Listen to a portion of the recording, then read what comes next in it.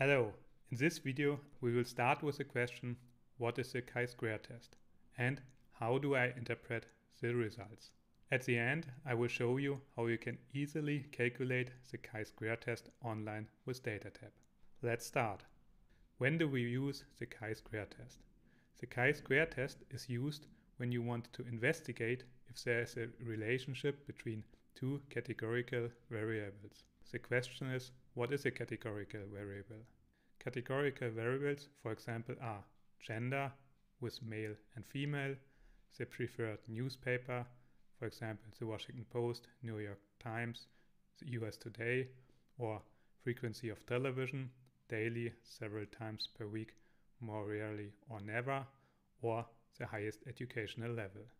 No categorical variable is body size, body weight, or the salary, for example. If we want to investigate the relationship between two categorical variables, we need the chi-square test.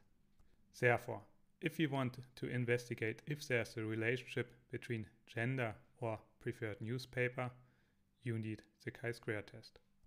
Or if you want to investigate gender and frequency of television.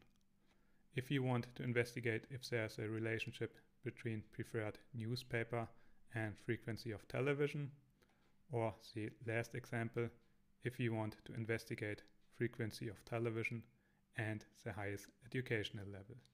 So, always if you have two categorical variables, you need the chi-square test in order to investigate if there's a relationship between these two variables.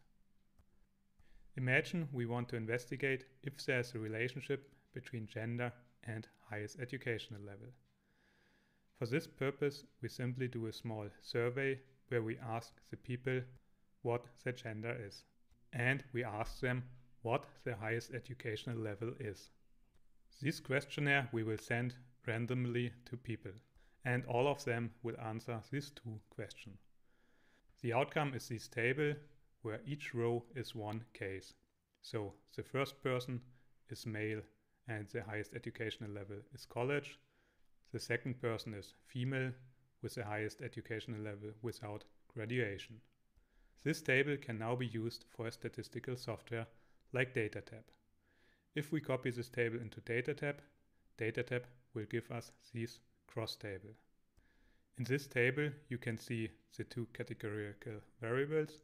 At the one side you see the highest educational level, and at the other side you see the variable gender. Each cell represents how often a certain combination occurs. For example, without graduation and female, we count 6 persons. So 6 persons in this table answered they are female and without graduation. Or 7 persons answered they are male and without graduation. So now the question is there a relationship between gender and highest educational level? So, is there a correlation between gender and the highest level of education? In order to answer this question, we simply use the chi-square test. Now there are two ways to calculate the chi-square. One way is to simply use a statistics software like DataTab. Or you can calculate the chi-square by hand and use the critical value of the chi-square table. I will start how you can easily calculate the chi-square test online with DataTab. In order to do this, please visit datatab.net and then click on the statistics calculator. If you want to use your own data, you need to clear this table. Now you can copy your own data. I have prepared these example data. So I simply select them and copy them into this table. Now, because we want to calculate a chi-square test, we simply click on this tab and we want to investigate the two variables gender and highest educational level. Therefore, we simply click on gender and highest educational level. Because we select two categorical variables, DataTab will automatically calculate a chi-square test. So, here we can see the table of the observed frequencies. So we see how often occurs female and without graduation. 6 times? Or how often does male occur without graduation? 7 times. In the table below, you see the expected frequency for a perfectly independent variable. So, if there's no connection or relationship between gender and highest educational level, this table would normally be the outcome. Therefore, we want to compare this table with this table. And we can see the results here. So, in this case, the p-value is 0.918. For sure, this p-value is quite high, and for sure it is higher than 0.05, our significance level. So, in this case, we will not reject the null hypothesis, and the outcome is that there's no relationship between gender and the highest educational level. So again, we used data-tab in order to calculate the results for the chi-square test. The outcome is that we have a p-value of 0.981, and because this value is higher than our significance level of 5%, we will not reject null hypotheses. So for p-values smaller than 0.05, the null hypothesis is rejected. In our case, we have a p-value of 0.981, which is for sure higher than 0.05, and therefore we will not reject the null hypothesis, and therefore there's no relationship between gender and highest educational level. And now I'd like to show you how you can calculate the chi-square test by your own. Here we can see the table of the observed frequencies. Further, we need a table where we can compare the observed frequencies. So we need the table of the expected frequencies. In this case, the expected frequencies is a table when the variables are perfectly independent. So now we want to compare the observed frequencies with the expected frequencies.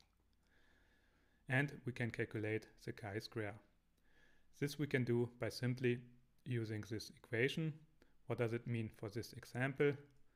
For example, we compare each cell of this table with each cell of this table.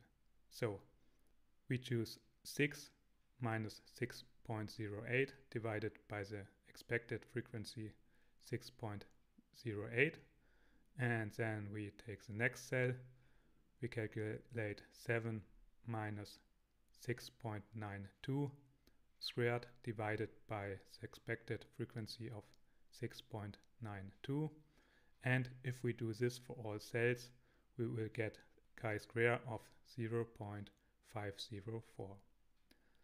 So now we have calculated the chi-square with 0.504, and we know the degree of freedom, which is in this case 3, so it's the number of rows minus 1 times the number of columns number 1, so we have 3 times 1, which is 3. And now we can have a look at the table of critical chi-square. This table you can find at data-tab, and because we have a significance level of 5% and we have a degree of freedom of 3, our critical chi-square value is 0.815.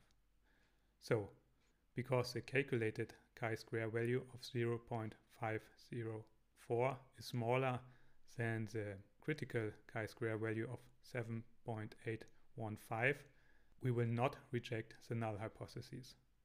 So, we have the calculated chi-square value and we have the critical chi-square value, and our calculated chi-square value is smaller than the critical value, so we will not reject the null hypothesis.